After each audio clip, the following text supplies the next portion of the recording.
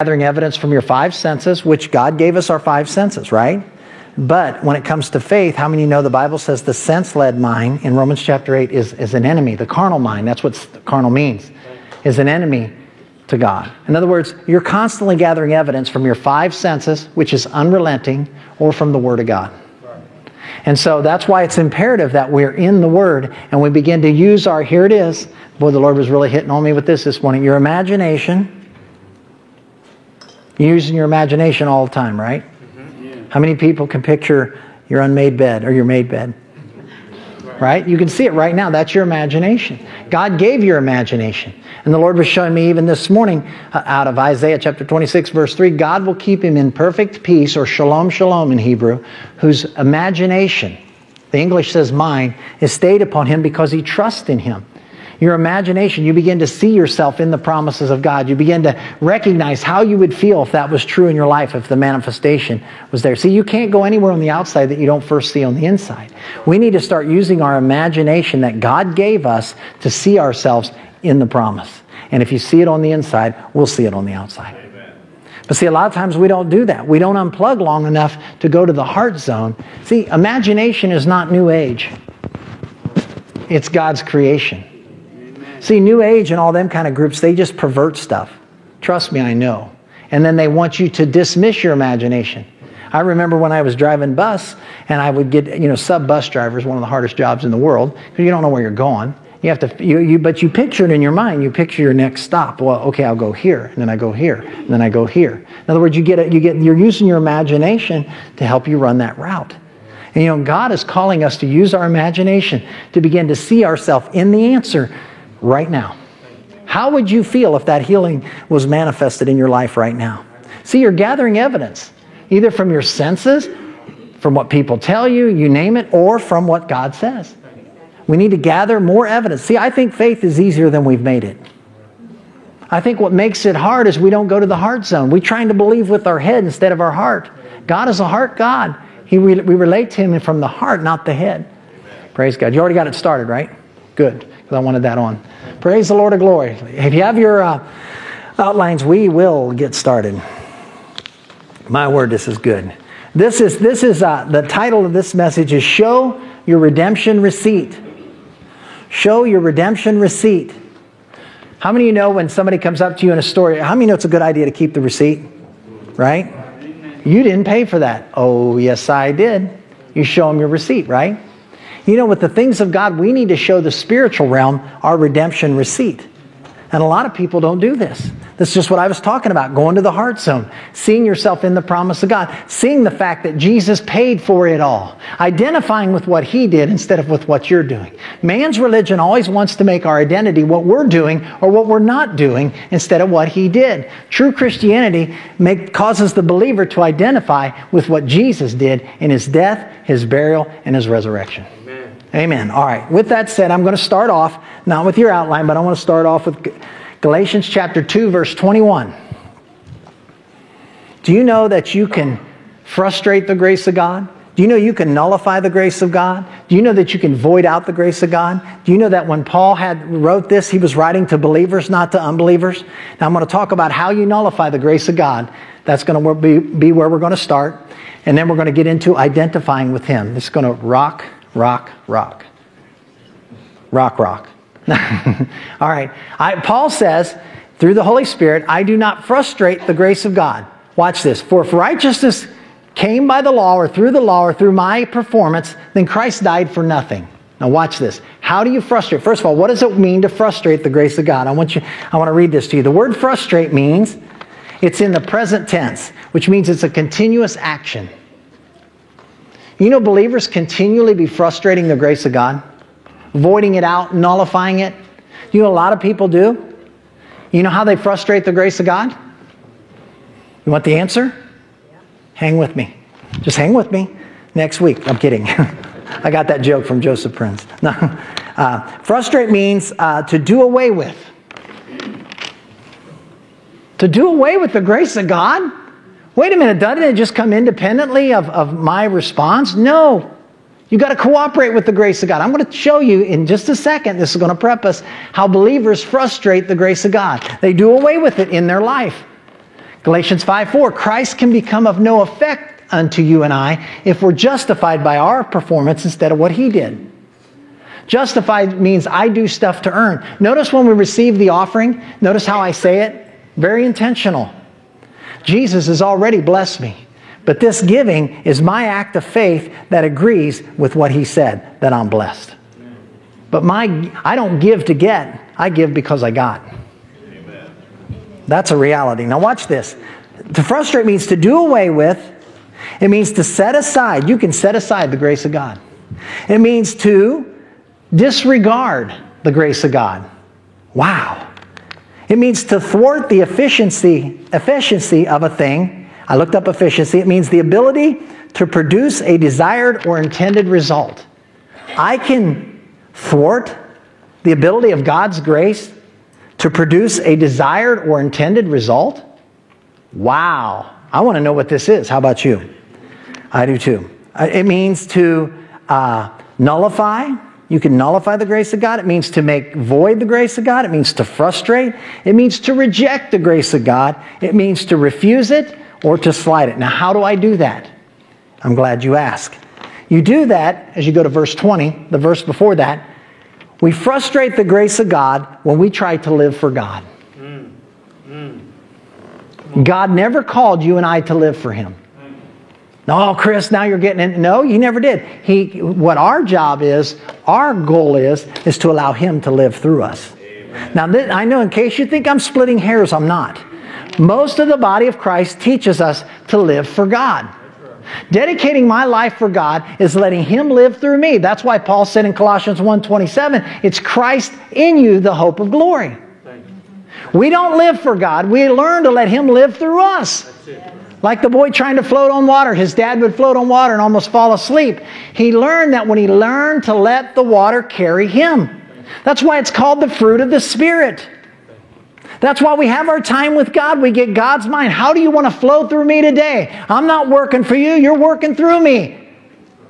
Christ is working in me, both to will and to do of His good pleasure, Philippians 2 tells us. What does that mean? He puts the desire in us, and then He puts the ability in us. All we do is say yes and respond. Amen. Big difference. Big difference. Day and night difference.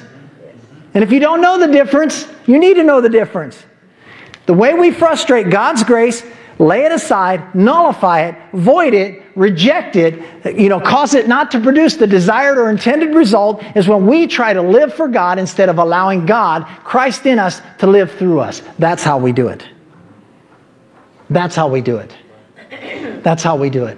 I mean, it's so subtle. That's what Paul was dealing with in this entire book. They're starting the book of Galatians in the Bible study. That's exciting. Because the whole book of Galatians is basically saying you got saved by what Jesus has done, and now you're going to go back to your own human effort? Right. That's why people fail. That's why you got to have revival. I don't need revival. I'm vived. I'm in vival. I don't need revived. I'm vived. How about you? And it keeps getting stronger and stronger and stronger. That's right. Amen. We're not earning, we're learning. Learning what? What He did. Yes. Amen. All right. So, now watch this. It says, I want to finish this and then we'll get to the outline. Paul says, I am crucified with Christ. Now, this is so fascinating. Now, I think it's the New King James says, I have been crucified. And I've heard people split hairs. Very simple. They both work. The word, I am crucified, one Greek word, it means to crucify along with. We're going to get into that. Learning to identify how to show your redemption receipt. His death was your death. His burial was your burial. His resurrection was your resurrection. He did it in your place. Identify with Him. Now watch this. I am crucified means to crucify along with. This is so fascinating. The Greek, it's in the Greek perfect tense. What's the perfect tense? A present state as a result of a past action with continuous results. I have been crucified with Christ. Amen? A present state because of a past action with continuous result. And it's in the passive voice. The passive voice means the subject, you and I, receives this position. Oh, glory to God.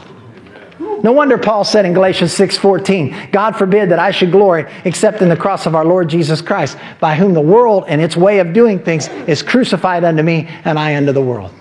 I don't approach God based on me. I approach it based on Him. I approach God based on Him. Now watch this. Passive voice. And it's in the indicative mood. What does that mean? This is a fact. That's a strong, emphatic way of saying this is fact. That's your position. I am crucified, have been crucified right now with Christ. I've been crucified. Continuous state as a result of a past action with continuous results. I've received it and it's a fact with Christ. Nevertheless, I live, yet it's not me, but Christ lives in me. And the life which I now live in the flesh, I live by the faith of the Son of God. Whoa, His faith. Whoa. Who loved me and gave Himself for me. I do not frustrate, nullify, or lay aside, or void out, or reject the grace of God. Because if righteousness comes any other way, by my own merit, external merit, then Christ is of no effect in my life. Glory to God. Good stuff. All right, moving right along. All right, go to your outline. This is the first thing. His death. Look on the first page there. And there's some blanks. His death sets you free from the curse of the law and the punishment you deserve. What is the curse of the law? Anybody know? The curse of the law said that if you don't do this, then or if you don't measure up here, if you miss it here, then there's consequences from God because you missed it. How many know we all missed it? How many know Romans says all have sinned and come short of the glory of God? Amen. And that's why Paul said in Galatians chapter 3, cursed is everyone who's under this law mentality, who doesn't continue and fulfill everything he needs to fulfill, or otherwise he needs to put his faith in a Savior. See, this is an ongoing process. We do it once, but we we have to keep our faith in Him. When Jesus taught about abiding in Him, the vine, you know what He was saying? Keep your faith in me and what I've done. This is how I flow. You know what stops the flow? When I start going back to me again. When I start going back to my effort, my this. Listen, it's about Him. That's why it's good news. That's why we praise the Lord. I'm going to praise my way in. Been there, done that, and got the t-shirt. Been there, done that. Praise your way in. I'm already in. I'm in Christ. I'm born again. I praise Him from completeness, not to become complete. Watch it. His death. We're going to talk about identifying with His death, His burial, and His resurrection. Predominantly today we're going to talk about His death. His death sets you free from the curse of the law and the punishment you deserved. His burial is the burial of all you are outside, goes in that blank, of Christ. All that you are outside of Christ is buried. Glory to God. Glory to God. See, but if you, once again, as I said earlier, we're constantly gathering evidence, either from our five senses, from our past memories, all those types of things. But that's why you have to gather your evidence from the Word of God. When the Bible says faith is the substance of what you're hoping for, the evidence of what you haven't seen, faith where? Faith in the Word of God. Faith in what God says. You know, God loves me the same as He loves Jesus. Amen. Now that's blasphemy, brother. Well, let me show it to you. John 17:23. Jesus' prayer. Watch this. How many believe Jesus got His prayers answered? Hello. I do too. Amen. John 17, verse 23. Look at it. I and them. This is Jesus praying. I and them. Thou, Father, in me, that they may be made perfect or complete in one, and that the world may know that Thou hast sent me, oh, look at this, and hast loved them as Thou hast loved me. The same love that God the Father has for Jesus is the same love He has for you and I. My word, receive it. Thank you. Thank you. You know what blesses God? When you take the limits off God and start believing big, because Christ is in you, the hope of glory. He's the hope of God's manifestation. What's His glory? It's His goodness, and you can't even define it. It's so big. In Exodus chapter 34, when Moses said, show me your glory, and God said, listen, you can only see the backside, and I'll make all of my goodness pass before you. That's His glory. But guess what? In the New Testament, we see the glory of God in the face of Jesus Christ. That's why Jesus said, if you've seen me, you've seen the Father. If you see Jesus in the Word of God, you've seen the Father. If you start using your God-given imagination and start seeing yourself as God's favorite instead of somebody that God's just putting up with. Well, Billy Graham, I can see that, or Creflo Dollar, or Andrew, or Joseph, or whoever. No, you! You're limiting God when you start comparing yourselves among one another and making them the big I and you the little you. My word, that's good. God loves you as much as He loves Jesus. And He wants you to receive that. That's why He said one. If His love for you is anything less than His love for Jesus is less than yours. Woo! Look at that. Glory to God. My word, that'll put a shout in a corpse. I mean, look at this. This is so good. So good. His burial, the burial of all you are outside of Christ. And His resurrection is all that's yours because you are in Christ and share His inheritance. Now look at this. Romans chapter 4, verse 25. And then Galatians 4:7 quickly. And then we'll get right down the outline. A receipt is a written acknowledgement that a special article has been received or paid for. You have a receipt. Jesus was delivered for our offenses, for our sins, but He didn't stop there. He was raised for our justification or our declaration that we are the righteousness of God in Him. Okay, you got that? Okay, so we're talking about identifying with His death, which has set us free from the curse of the law, and the punishment that we deserved. And the punishment we deserve. Why don't we deserve punishment? See, God does everything judicially. Because He took the punishment. Yeah, thank you. He took the punishment. Thank you. He took the punishment. The burial of all that we are outside of Christ, and the resurrection, all that's ours because we are in Christ and share His inheritance. Galatians 4:7 quickly. This is so powerful. I love this. Watch this. What is our inheritance? Romans is good though. Galatians 4:7. Wherefore, thou art no more a servant. Does that mean we don't serve? No, we serve, but we serve out of love. We're serving sons and daughters. But under the old covenant, they were just servants. They weren't sons. They weren't in the family. God and sons and daughters. Not gender specific. Thou art no more a servant, but a son. And if a son, look at this, then an heir of the things of God through Christ. Notice it doesn't say that. I just misread it. Not an heir of the things of God, an heir of God. Woo! An heir of God? I didn't say it, God said it. An heir of God? Who are you? Who do you think you are? Let me tell you who I think I am. A child of God, a child of the King. Look at Ephesians chapter 3, verse 10. This is how powerful it is to show your receipt. Ephesians chapter number 3 and verse 10. If I can get it unhooked here, I'm going to read something to you. Look at this.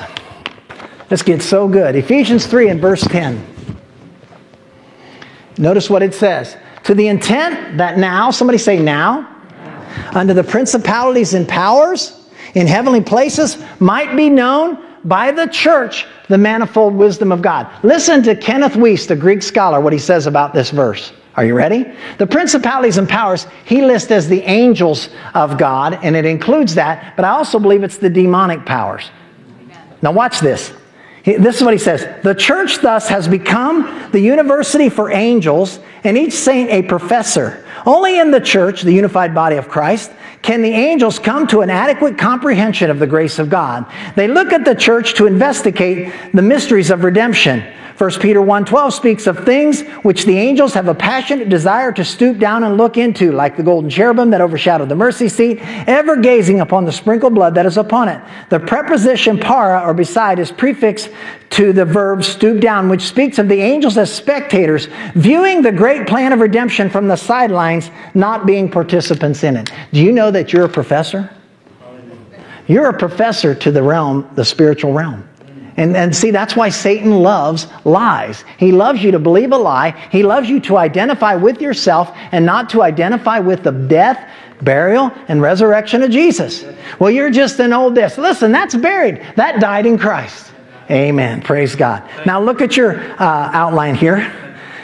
Number one, example. Show your receipt. Somebody say, show your receipt. A receipt is proof of payment. Say, proof of payment. Look at Ephesians 1:7. We're going to go quick because this is so good. Ephesians chapter 1 verse 7. In whom we have redemption through His blood. Now, do we have redemption or are we trying to get redemption? What is redemption? I'm glad you asked. Redemption is a releasing affected by the payment of a ransom. The devil and the demonic realm cannot hold you hostage unless you don't know who you are. Unless you don't know who you are. And that's how a lot of us are. You've all heard the story. Who's ever seen an elephant? A big elephant. You've all heard the story about a baby elephant. I remember one time going to a zoo and they were cleaning the elephants and they had one in this big, thick bar. They were like this. And this elephant was just a massive animal. Massive animal. But the little baby elephant, when they chain it to a little pole, when it's little and it pulls and it pulls and it can't get loose, that elephant will grow up and in its mind it still thinks it can't break that rope even though it could snap it like a thread. That's the way a lot of Christians are. A lot of Christians still think that they're a sinner saved by grace. If you're born again, you're not a sinner saved by grace. You're the righteousness of God in Him. You're loved as a son of the Most High God, and you have a right to the things of God, and you need to start declaring it, but you need to start seeing it in your heart and saying, this is who I am. This is who I am. Well, it just don't look, I tried that once. You don't try this, it's who you are. This isn't like trying a pair of shoes. No, they don't fit. I want a different one. Amen. Redemption. Look at this. Ephesians 1:7. In whom we have. Somebody say, I have. Redemption. Through His blood. The forgiveness of sins according to the riches of His grace. Ransom is, it's paid for. It's paid for. When it says we have redemption, this is so good. It means to, in Greek, it means to have, to hold, to own. How many of you own your redemption? How many know if you got a receipt for something, that means it's paid for? Own it. Own it. See, some people think, well, I don't want to be cocky. Well, our view of humility is so warped. Humility is when you have a boldness because it's what God did. If people think that's pride, they're the ones that are messed up. Well, I'm just humble. No, that's self-focused. See, when you're God-focused, you're humble. When you're self-focused, you're in pride. There's a good definition. See, we have this view of it, well, I don't want to think too big. God's been really dealing with me about that. Stop thinking too little. When you think too little, you're limiting it to you. All right. Say that. Amen. Amen. You're limiting it to you, and God doesn't want that. Amen. Well, it's everyone else's fault. There's another trick of the enemy. Just read a thing recently. As long as you blame everyone else for your own failures, you'll never be successful, or you'll never succeed until they succeed. As long as it's everybody else's fault for my failures, I'll never be successful until they're successful. You can't control what other people did. The only one we have to look at is Jesus, and He was successful. And when we put our faith in His success, that's our success. Amen. Glory to God. God wants us to think bigger. Amen. Stop limiting God to yourself. Start unlimiting Him to Jesus. You know, God wants you to change the world. I mean, somebody think, well, no, that was the Protestant reformer Martin Luther or Dr. Martin Luther King Jr. or some other famous person. No, you.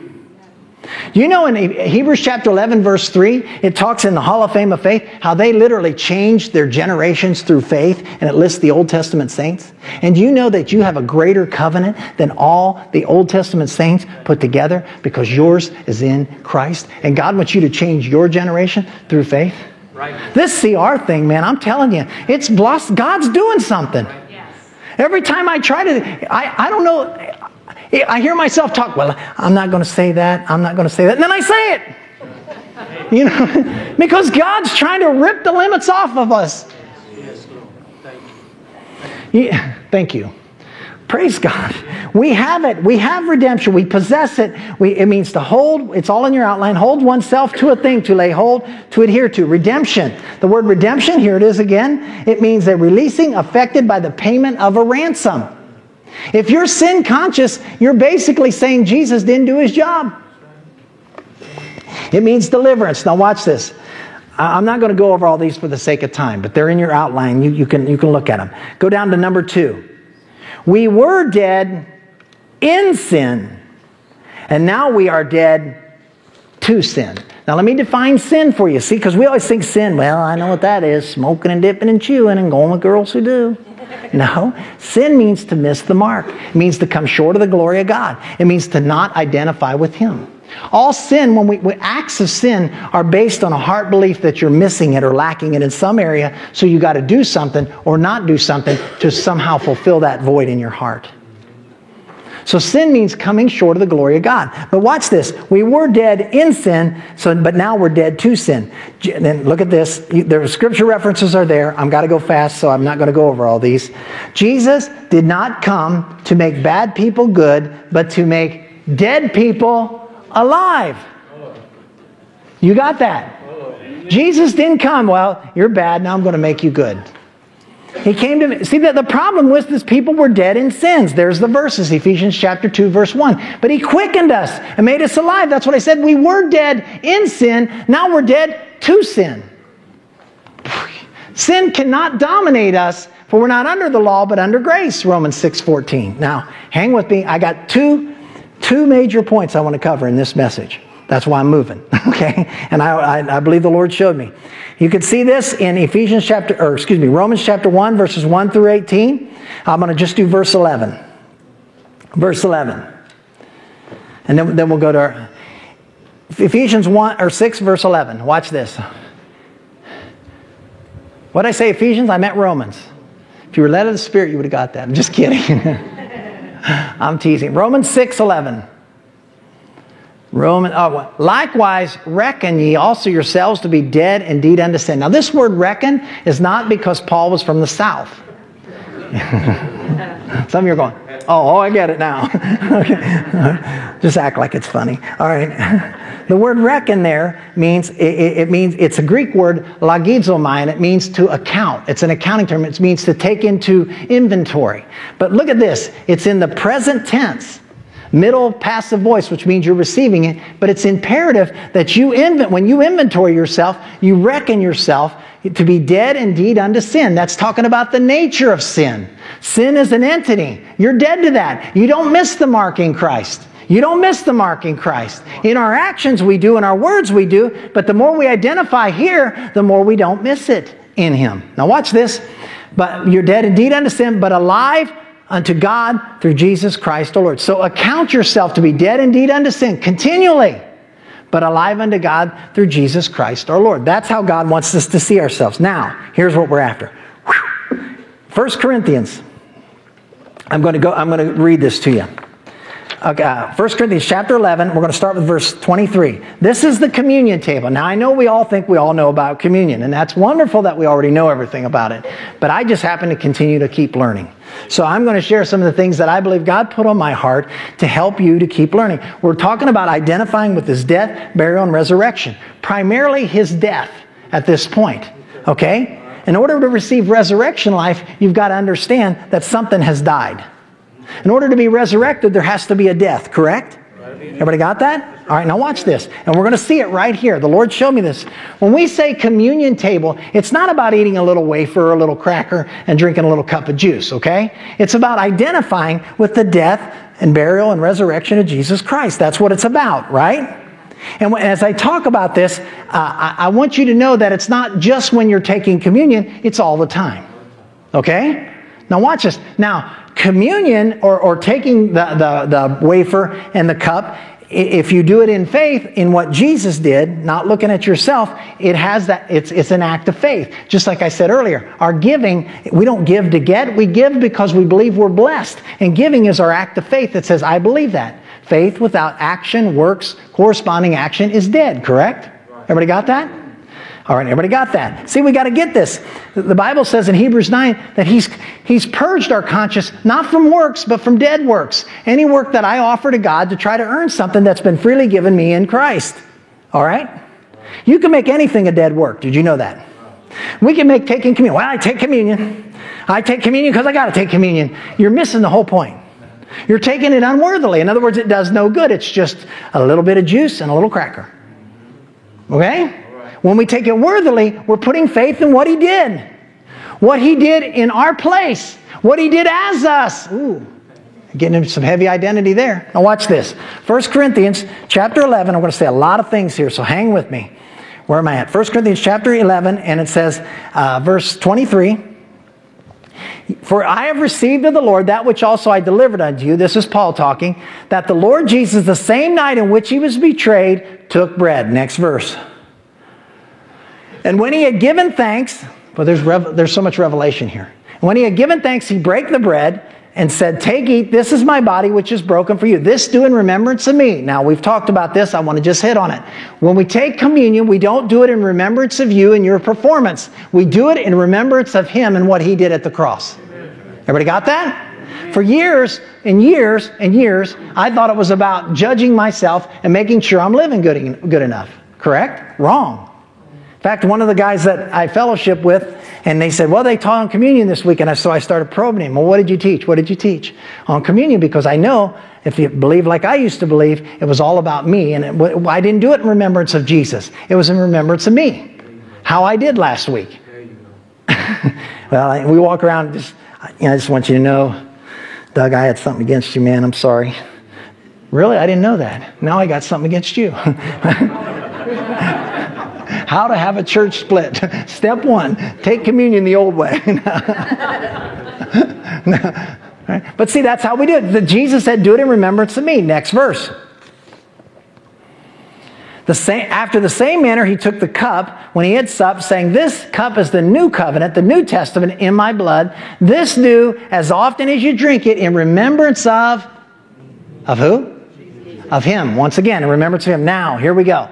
Next verse. For as often, oh, this is so good. For as often as you eat this bread and drink this cup, oh, this is so loaded. You do show or shew, the old King James means show the Lord's death until he comes. For you know what I used to think that was? I used to think that was referring to the second coming of Jesus. It's not. Now I believe in the second coming of Jesus. But this is not parousia. This is erchomai. Now, why show the Lord's death? What about his resurrection? Why just his death? And what does it mean until he comes? Do you ever have questions like this? I'm going to show you. Watch this. Wow, this is so good. Until he comes, look at this. Look at your outline there. You show what? His death until he comes. You show the receipt that your sins are paid for in his blood. You show the receipt of what God said. Thank you. Until he comes is the Greek word erchomai, E-R-C-H-O-M-A-I. It means to come. It means to come from one place to another. It means to appear. It means to make one's appearance. It means to come before the public. It's talking about manifestation.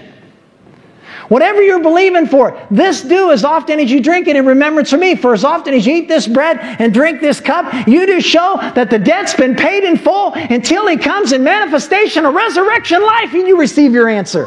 Glory. Glory to God. Glory to God. Until he comes from that dimension into this dimension.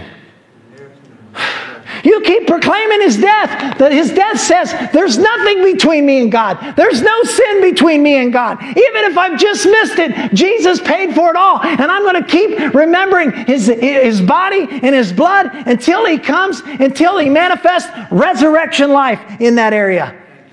You can't have resurrection until there's been a death. That's why you're showing his death. Who are you showing it to? The spiritual realm. It's been paid in full. And I have a right to expect resurrection life in this area.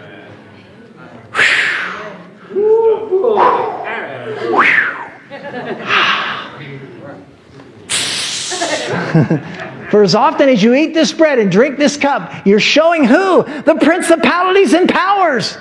You're showing the spiritual world that the debt's paid in full. I'm not a sinner saved by grace. I'm a new covenant saint. I've been changed by grace. I'm loved. I'm in the family. I'm not the son of God, but I'm a son of God. I'm in Christ, and as Jesus is, so am I in this world. That's a reality. I'm going to show you his death until he manifests in resurrection life in my life.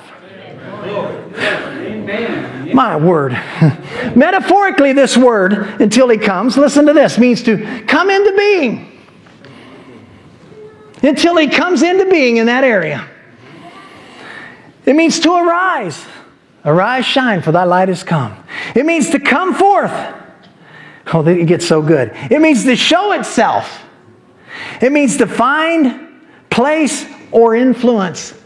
It means to find place or influence. I show the Lord's death through partaking of what He did in His death. In his death, I show that death until He's able to come and find place or influence in my life in that area. You know, sometimes people say things to me and say, man, you can take communion and remind yourself, this is about what Jesus did. And it's not, listen, I'm all about the physical act of taking communion, done in faith. I'm all about that. But we can constantly be remembering the debt's been paid. The debt's been paid. I'm showing the principalities and powers. Listen, it's been paid. I heard a man of God say years ago, he says, you want to make a lot of money? Just buy up every haunted house you can buy. And go in there and just take communion. And proclaim the Lord's death until He comes. Them demons will run.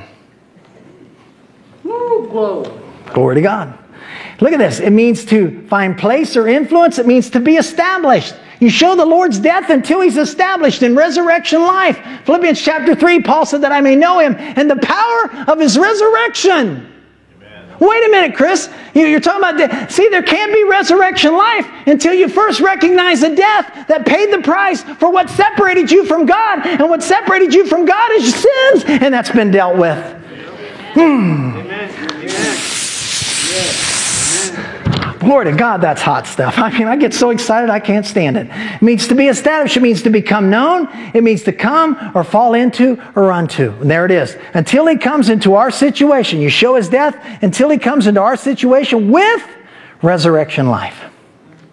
In order for a resurrection to be experienced, there must first be death. We must first recognize that. Now look, go back up to verse 27, next verse. Wherefore, whosoever shall take this bread and drink this cup, well, this is so powerful, unworthily shall be guilty of the body and blood of the Lord. Now, this is so tragic because we've made this about us. And we made it about, listen, I'm going to drop something on you. I know you might not want to hear this, but it's reality. In and of ourselves, every one of us is unworthy. Amen. That's why we don't do it in remembrance of us. Yeah. Amen. I didn't go to the cross for you. I wouldn't have been a perfect sacrifice. You didn't go to the cross for me. The perfect sacrifice did. Now watch this. Taking it unworthily is when you do it in remembrance of you instead of remembrance of Him. This is an adverb, not an adjective. It describes the action, not the person. Now watch this. Unworthily is the Greek word, means in an unworthy manner. Look it up. An adverb, it means in an unworthy manner. An unworthy manner is when you make it about you. Now, once again, we're talking about the act of taking communion, but we're also talking about just in general, remembering what did His death accomplish?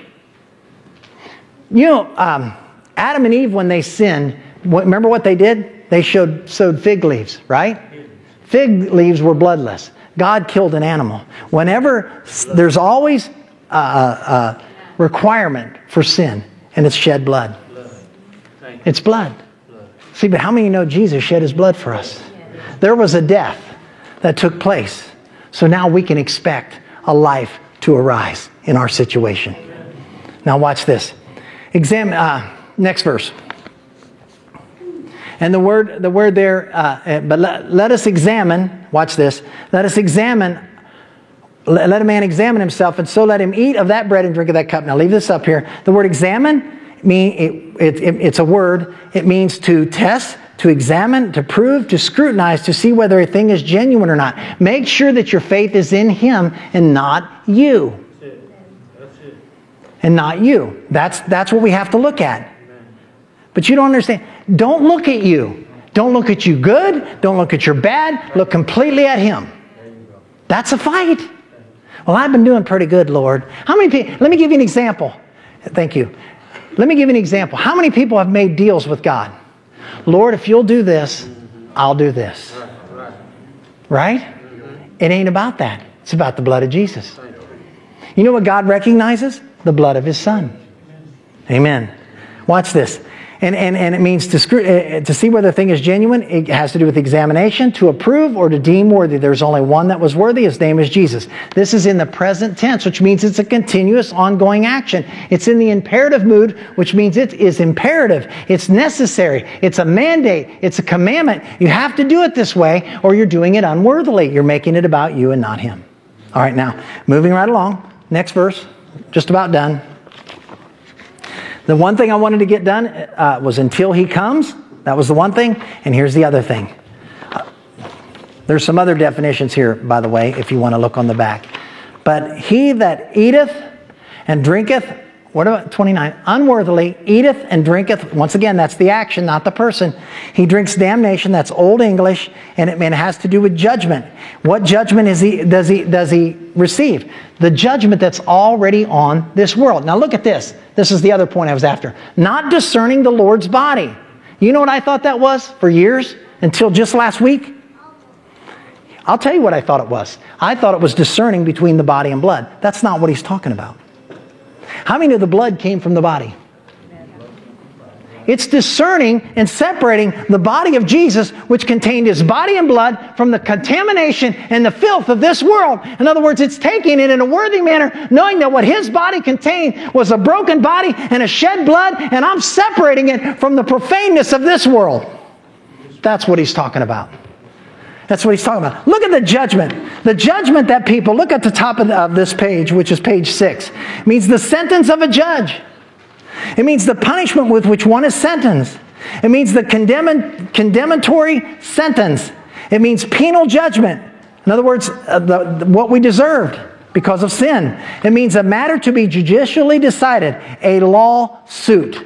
A lawsuit. That's why when you go to 1 Peter chapter 5, let's go there. I think I have it wrote down somewhere. There it is. Yeah, 1 Peter chapter 5. Let's look at verse 8.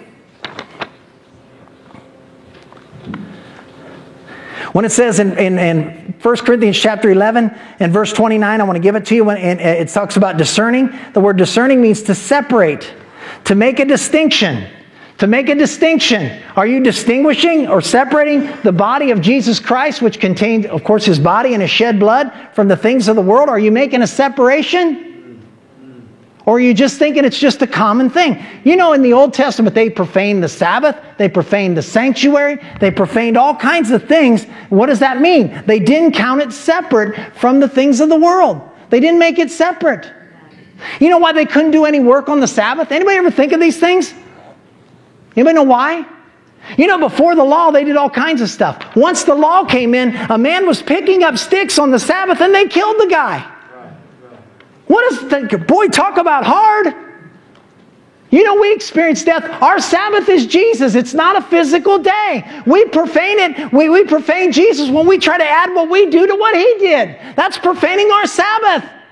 And when we don't distinguish between the body of Christ, which produced his shed blood, from the things of the world, and we just take it like I'm eating a cracker and a piece of juice or whatever, doesn't mean that much. We are not distinguishing the body of Christ from this world. You have a right. When it says judgment, there's a judgment on this world called sickness, called accidents, called sin, all those things. You have a right to expect. I don't have to go through that. Amen. Oh, Chris, who do you think you are? I think who he said I am. I have a right to not go through that. Redeeming the time because the days are evil. Ephesians 5:16. Remember that? You remember that? He said the days are evil, but I want you to redeem your time so your days aren't evil. Somebody get happy. God is good. And then you got some meathead churches teaching that, well, God put that on you. God don't put bad things on you. He redeemed you from them. But look at this. Be sober.